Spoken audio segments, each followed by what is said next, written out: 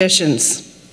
I know that's not bargainable, but teachers will be coming back next year. Are our buildings safe? Is the ventilation there that needs to be there? Have we been checking, when's the last time you checked the lead in the water in the buildings? Health insurance. At the last board meeting, we heard that that is $1 million in the hole, and that was for July. I am willing to bet, because our teachers are selfless, and they get the procedures done in the summer, so it doesn't affect their work during the rest of the year. I'm willing to bet that August is going to show a deficit too. The last time I asked when I was on the board, we're supposed to have $3 million in that self-insurance fund as a balance. To be $1 million in the hole is a disgrace. So what are we going to do? We can't get that money off the backs of our teacher with increasing premiums.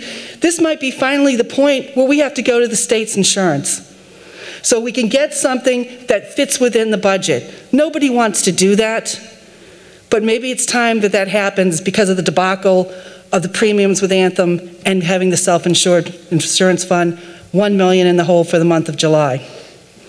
A lot of things going on in Hammond. Thank you. Thank you. Thank you. Is there anyone else that wishes to speak?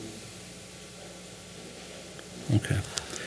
Okay, that is the what is required by the statute, and with that, the public hearing with regard to collective bargaining between the Board of School Trustees, School City of Hammond, and the Hammond Teachers Federation here is hereby concluded. Thank you so much for attending. Appreciate it.